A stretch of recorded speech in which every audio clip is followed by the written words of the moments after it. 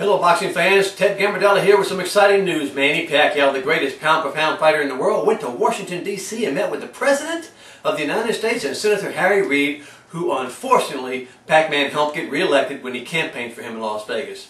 Pac-Man met with Obama and remarked that he was pretty tall, and probably because he was so full of BS.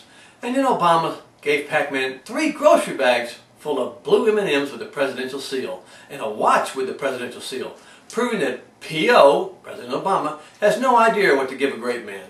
Obama said he could not attend the fight with Mosley in Las Vegas, but he would lie and say he'd watch it on TV.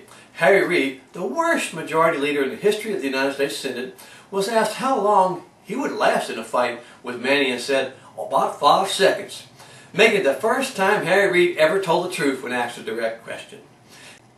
He also went on to say you can be a great athlete and a great person, talking about Pacquiao, and you can be a great Democratic senator and a great person. No, I'm just joking. Harry Reid knows you can't be a great Democratic senator and a great person. But you can lie about it and screw the country. And he was so glad that he has 6 more years to continue destroying the economy and ruining the greatest healthcare system in the world. Just joking again. There's nothing funny about the truth of Harry Reid and him destroying the economy. Bob Arum was so happy he almost had a stroke, and his mind drifted back to the days when he was courting Muhammad Ali, and Ali was doing such great things for boxing, like draft dodging and white hate baiting and getting punch drunk. No, wait, Ali has Parkinson. Ah, the good old days of boxing. In the meantime, Shane Mosley has said that he is going to do Mayweather's dirty work by beating up Pac-Man, and then he remembered that he was the one actually going to get in the fight and get beat up, so he started crying. He did mention that after he beats Pacquiao, he would like to fly to the moon on a broom doing shrooms and busting rhymes and rooms about bitches.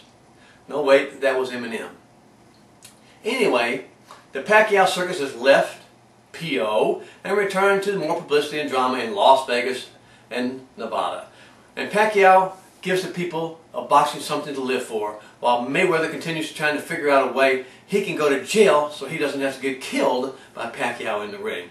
Well, this is the comedy report on what's happening with Manny Pacquiao and the President and Mayweather. I'll see you next time with some more great stuff.